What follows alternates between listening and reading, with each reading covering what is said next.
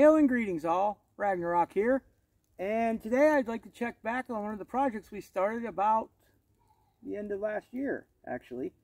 On the 31st of December, we decided to try to desiccate some bird wings, legs, and the head and tail in cornmeal. Now normally I use salt, so I wanted to try cornmeal and see how productive and compare the results. So we're going to go ahead and open it up. It's now been about 50 days. Usually I wait 30 before I check, but as life gets in the way, we move on and adapt.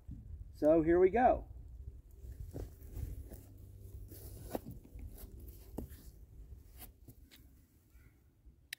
So as you can see, I kind of disturbed it a little when I moved it, but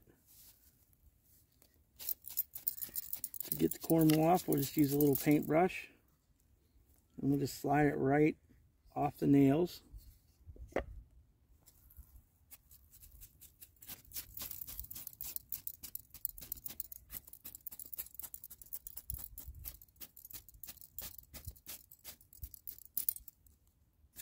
This one looks pretty good. Seems pretty stiff. Let's pull the other pieces out.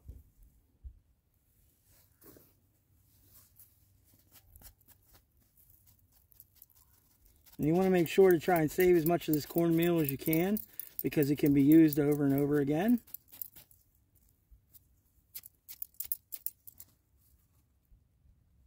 Feels nice and solid,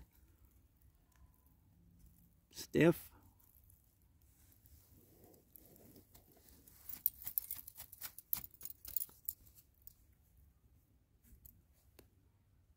All right, here's one of our claws. You can see, nice and stiff.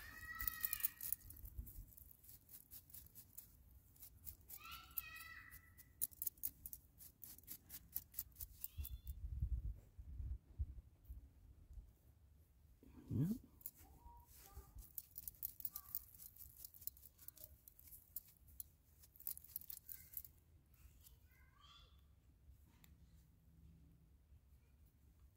Still a little bit of mobility there. We don't want that.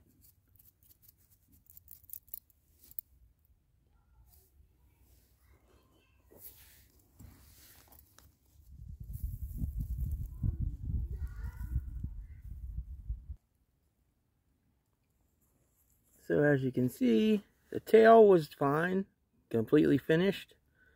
The wings, not so much, was still at the bend at the elbow there. We're going to continue to clean these up. The talon was pretty good. It still has a little flex in it, so I'm going to go ahead and continue it. And the head was not. It's clearly, as you see, it's still mobile. So what I'm going to do is finish with Old Faithful. Yeah, definitely. That's right. Canning and pickling salt. Can't go wrong. So I'm going to go ahead and I'm going to use the same box. I put the cornmeal into another container for further experimentation. And I'm just going to go ahead and put a layer of salt in the bottom of our box.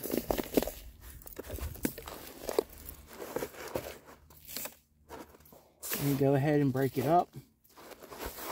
There's not any clumps in it. And now, since our wings are pretty much dried in place, like I said, here's where the flexibility still is. I'm just going to go ahead and lay it in.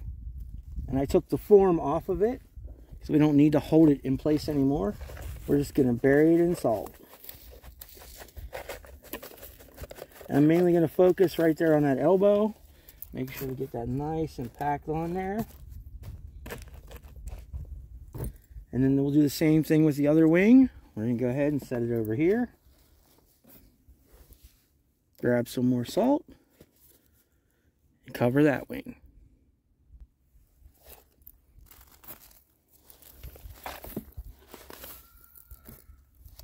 I'm going to go ahead and make sure that that area that's still dry is completely encased in the salt. Both sides.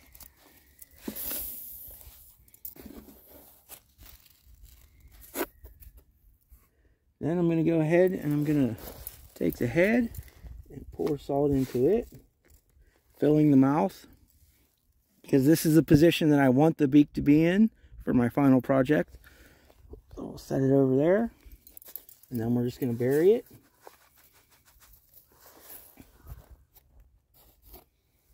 And I'm going to go ahead.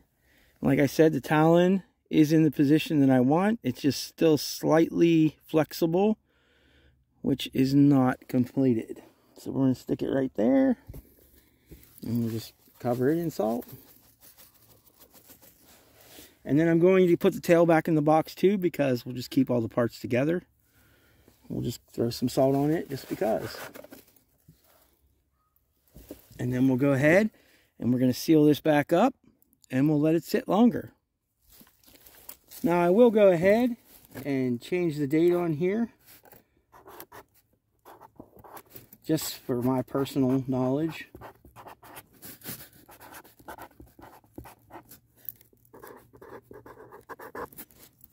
That way, when I go back to check it again, I'll know exactly how long we've been in. Always make sure you save your forms and your nails. They'll have many, many uses. So, did we learn anything from desiccating with cornmeal? Sure we did. It works. It may not be as quick as just using salt, but push come to shove, if I needed to desiccate something and all I had was cornmeal, it would work. It might take a little bit longer than expected, but that's the process. We continue to roll with it, we adapt, and we wait. We can't rush this. So until next we meet, be well.